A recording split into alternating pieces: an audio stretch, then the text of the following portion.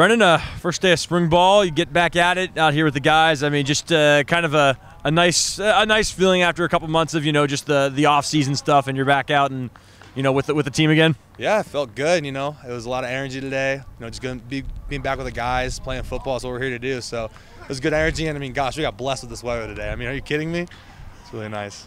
I mean, for you, this is probably a late morning, right? I mean, 7 a.m. start. I mean, you're probably about 3 a.m. and you already got 4 lifts in. Yeah, I was back home for a little bit during spring break. It's always hard. Like, you don't get used to it, getting up at 3, and it's like I had just gotten back, and she's like, "Come on, like let's get up, let's go." I got back at like 9:30. I barely got any sleep, but it's fine. It's whatever.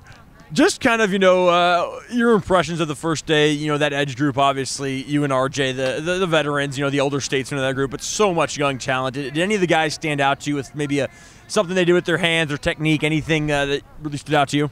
I just think all of them have their own unique flair to them. I think every single one of them does something really, really well, and we can all learn from them. I think Ram just has that like Willie-esque, he's able to bend and just bend his body in ways we can't do, and he's like lightning quick.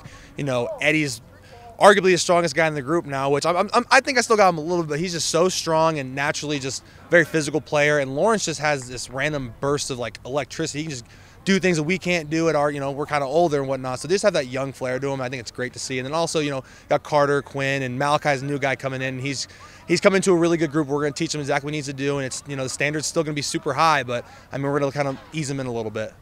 You mentioned Andrew might be the strongest. I was talking to RJ last week, and he mentioned that he thinks he's got some lifts on you in the weight room. Is there any truth to that, or is he just talking? He's got a couple, but I mean, upper body wise, I got him by a couple miles. But he's very strong. RJ is a strong guy, so it's good competition at the end of the day. Everyone's trying to make each other better.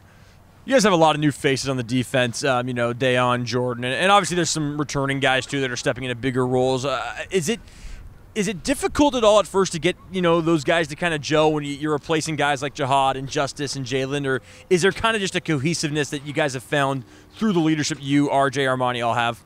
I mean, I think just today's evident of it. I mean, it just seems like we've been playing with these guys for 10, 11 weeks already. They just kind of fit in really well to the scheme. And I think just kind of our culture is that everyone is, has a purpose, everyone has a role, and everyone's needed. So the minute we lose someone like Jihad, just as 2 amazing players here, guys are starting to step up. And whether those guys that are already here or transfers, I mean, that's the standard they have to uphold. So, coming in today, you can kind of see how those guys just kind of take the next step forward. Thanks, Brendan. Appreciate it. Awesome. Thanks. Hi, Mom.